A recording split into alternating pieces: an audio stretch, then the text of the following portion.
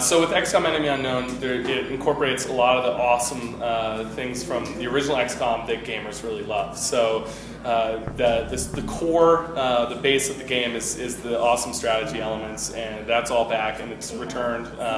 Permanent death is probably my favorite thing about Xcom. So if you can level up a soldier, you can really advance him, and if he dies in the field of battle, he's gone. You can't use him again. So that's one of those things that kind of the hardcore gamers seem to be missing lately, is these really hard games, and use those in this reimagining of the original XCOM in XCOM Enemy Unknown.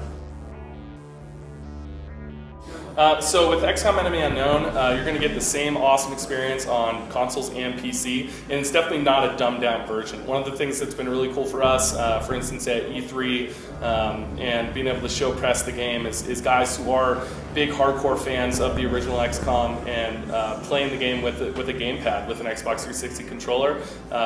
These guys, it's really appealed to these guys. They don't feel like it's a dumbed down version. It's this same awesome experience on consoles and PC. It's really deep. There's a ton of gameplay, a lot of strategy elements, and it's something that the guys are really proud of to have been able to bring this PC game to consoles.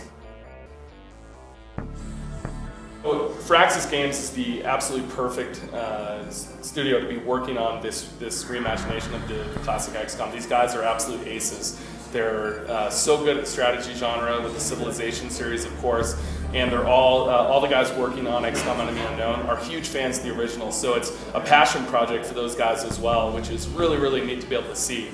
So yeah, for Firaxis being such studs in the strategy genre, it's really, really neat to be working with these guys on XCOM Enemy Unknown.